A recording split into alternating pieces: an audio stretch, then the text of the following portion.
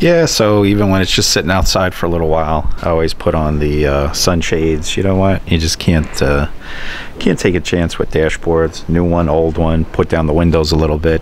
Usually put it underneath the tree, but the tree is all the crap has fallen since it's spring. I mean, I'd rather have it in the shade, but what are you gonna do if it's got to sit outside for a little bit? But that car will be going back in the garage in a little.